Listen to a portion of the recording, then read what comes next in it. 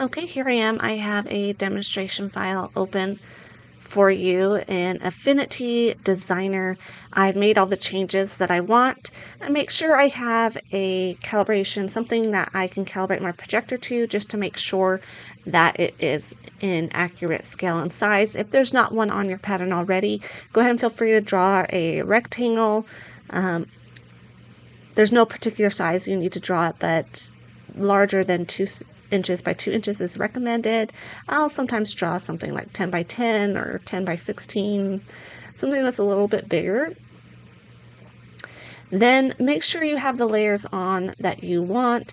If there are certain layers that you don't want, you can turn them off, but if you export it just as this, Affinity Designer will export the layers so you can turn them on or off in the program that you need. So there's really no need to delete them or hide them or do anything like that, because you can do that as you're projecting. So when your file is ready to export, you can just come right up to File and Export. And you can click here and choose the file type. We're going to be choosing PDF. And you can choose a preset. It just changes some of the things down here.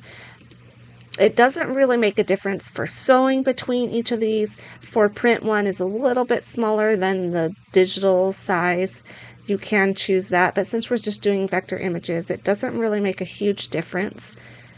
If you want to check down towards the bottom, make sure include layers is checked. That is a default that it will check that. But if you exported it and it didn't export your layers, just come down and make sure that that include layers was included when you export. Now you are ready. Just come down to here and we're going to go ahead and press export. It's going to come up. You're going to choose where you're going to save it on your computer and where you want to save it and how you want to name it. And we're just going to click save, and it will usually automatically open up in a PDF reader on your computer by default. I have Adobe Acrobat installed. It will open it up and we can go ahead and take a quick look at it just to make sure that it has exported exactly how we want it to. And there's my pattern. I can come over to the layers. I can turn them on and off just like you are used to.